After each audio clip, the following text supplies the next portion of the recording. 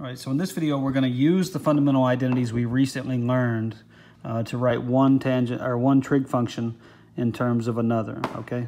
So we had those three reciprocal relationships. Sine and cosecant are reciprocals, cosine and secant are reciprocals, and tangent and cotangent are reciprocals, okay? We had the two quotient identities, tangent equals sine over cosine, and cotangent equals cosine over sine. And then we had the three Pythagorean identities, okay? Sine squared plus cosine squared equals 1, okay? 1 plus tangent squared equals secant squared, and 1 plus cotangent squared equals cosecant squared, all right? So let's give example 1 here a try. In example 1, we want to write cosecant of theta in terms of cotangent of theta, and we know that theta is in quadrant 2, okay? Now, lucky for us, there is an identity, okay, the Pythagorean identity that I just listed, that has both cosecant and cotangent of theta in there and nothing else, okay? So we're going to use that Pythagorean identity, and we're going to solve that Pythagorean identity for cosecant, and that will allow us to write cosecant of theta in terms of cotangent of theta, okay? So let's do that. So I went ahead and rearranged this. I don't like cosecant squared being on the left side here. So cosecant squared of theta equals 1 plus cotangent squared of theta. And again, I want to solve for cosecant of theta. So I'm going to take the square root of both sides. And when I do that, I get cosecant of theta equals either plus or minus the square root of 1 plus cotangent squared of theta, okay? And this is where the fact that we're in quadrant 2 comes to play, all right? In quadrant 2, sine and cosecant are positive. So because sine and cosecant are positive and we're in quadrant 2, then that means I want the positive root. Okay, we're in quadrant 2. Cosecant has to be positive, so this plus or minus here, I'm going to choose the positive root. So therefore I can say that cosecant of theta, written in terms of cotangent of theta, equals square root of 1 plus cotangent squared of theta. Okay? If necessary, we could use this to substitute this in for cosecant, and it would make it easier for us to maybe simplify something down the line, okay? So that's how you write cosecant in terms of cotangent, okay? Let's move on to example 2. In example 2, we want to write tangent of t in terms of cosine of t, and we know that the terminal point there is in quadrant 3, okay? Again, that's going to help us with our sine when we have to determine our sine when we get towards the end, okay?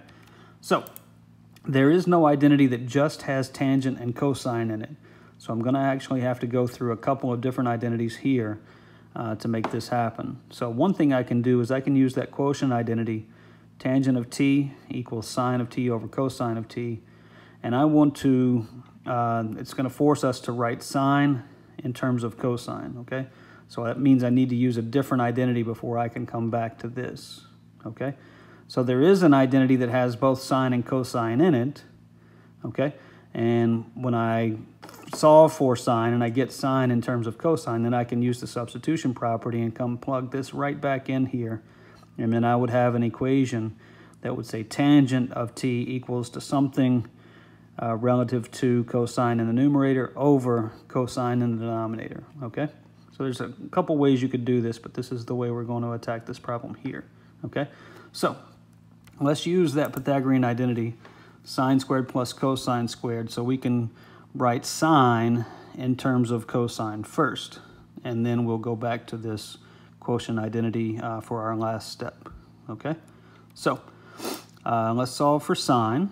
So first thing I want to do is I want to move cosine to the other side, so sine squared of t equals 1 minus cosine squared of t. Now I want to take the square root of both sides. So sine t is either going to be plus or minus square root of 1 minus cosine squared of t, okay? Well, we're in quadrant 3, okay? In quadrant 3, sine has to be negative. Sine is only positive in quadrants 1 and 2, okay? So I want the negative root, so therefore I know that the sine of t equals the negative square root of 1 minus cosine squared of t, okay? Now, we're going to go back to our quotient identity here, and we're going to substitute. Now I know what sine of t is. I'm going to substitute that into the numerator here, and then I would only have cosine on the right side of my equation here, okay? So let's go back to our quotient identity. I'm going to replace sine with what I know it to be equal to. This is what sine is equal to. So I can substitute that into the numerator. And I've solved for tangent. And I've only got cosine on the other side, okay? So tangent of t equals then the negative square root of 1 minus cosine squared, all that over cosine of t, okay? And that's how you write trig functions in terms of another if you know what quadrant the terminal point is in.